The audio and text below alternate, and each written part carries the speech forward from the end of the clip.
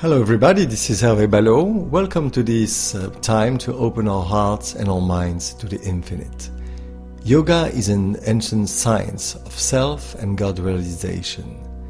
Yoga is a Sanskrit word meaning oneness, union or unity. It refers to the bringing together of our attention, of our awareness, to abide or to rest in our own essential spiritual nature. Yoga is knowing, studying, making experience of our spiritual nature and living in harmony with it.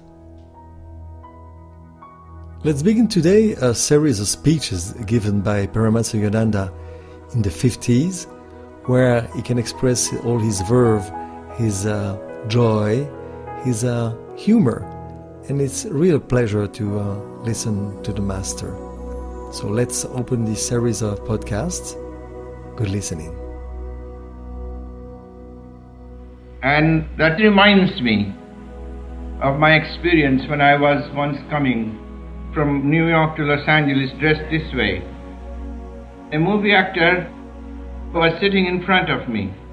He was extremely disgusted with my long hair and this robe. He was openly sarcastic. But I was highly amused.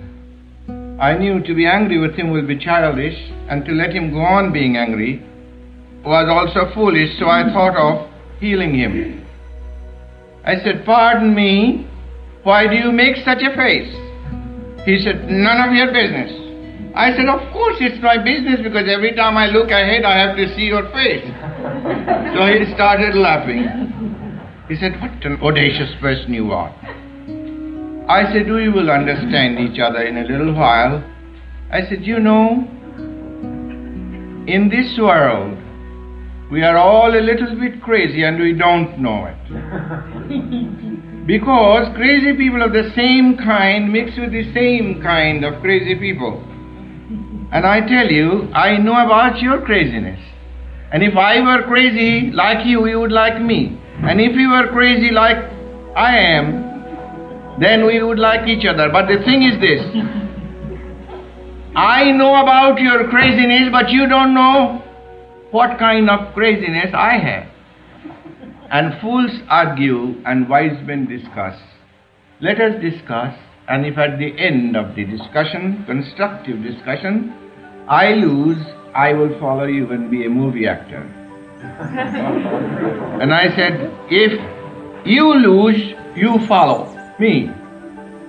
So we had a 2 hours discussion, and at the end of 2 hours he lost and I won, and I was saved from being a movie actor. The thing is, that's one of the greatest things Master said, that we are hypnotized by our environment and we can't see anything beyond the horizon of our experience.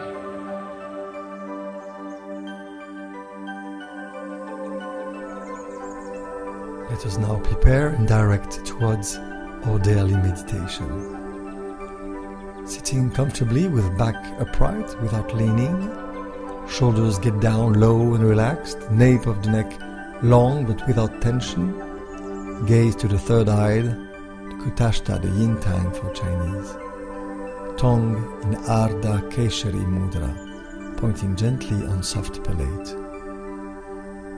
Let us go our breathing to its natural rhythm without controlling it. Now, let's get inside. Let's open our hearts and our minds to the infinite, to pure consciousness, omnipresence. One life, one presence, one power, one unique reality that is called by many names. Consciousness, God, Lord, Ishvara, Allah, Jehovah, Rama, Satamanaha, experiencing as you, as me, as everyone and everything that is in the universe. This reality is the source, the support and the substance of all that is. We are immersed in it. It is in us, around us, between us. Acknowledge that right here, where we are right now, this reality is fully present. Let us recognize and remember that we are like waves on the surface of this ocean, of divine consciousness. When we meditate, we return our attention and awareness to abide in that oneness consciousness, recognizing our essential nature. Let's simply move our attention from the periphery of our awareness into the depth of ourselves. Let's put our attention and awareness back at the core of our being, back as waves return to the ocean. Let's become aware of our breath. Notice its natural flow without controlling it. Producing inhalation, exhalation. Breathing in, chant the mantra Hong, bringing your attention within to the energy that goes up. Breathing out, so let's go any thought or concept of separation. Observe and leave thoughts and feelings rising and move into the mind and pass away without listening to them anymore. Whenever thoughts, physical sensation in the body or noises in the environment might distract your attention, gently turn back to the observation of the mantra Hong So. Hong, breathing in, the energy gets up. So.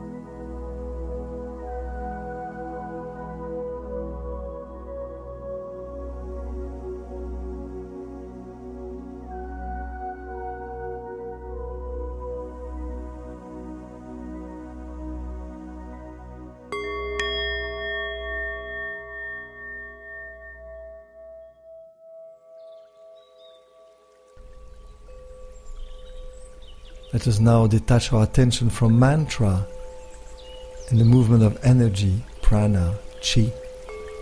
Take consciousness of your physical body, of its contact and mass on the ground.